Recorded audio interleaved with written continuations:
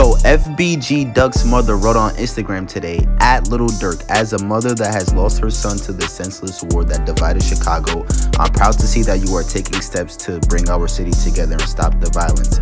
You met with the Chicago mayor. Now I'm asking that you meet with me and the Mothers of Peace to take further steps to unite our city. More information on this coming soon. You ask me, this sounds like a setup. If this is not a setup, then FBG Duck is going to flip in his grave. But let me tell you why this is a setup.